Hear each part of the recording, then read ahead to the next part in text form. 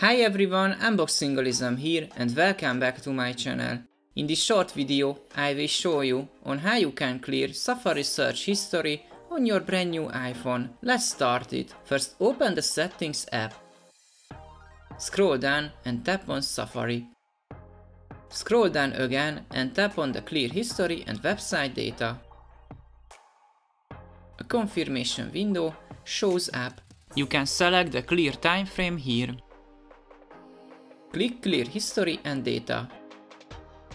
Your Safari cache has been cleared, which should have speed up your Safari experience. At the end of my video, let me ask you a small favor. As you can see, most of my viewers are not subscribed. If you find my video helpful, please take a second to give a like and click on the subscribe button to help my videos reach more people. Thank you and see you in the next one.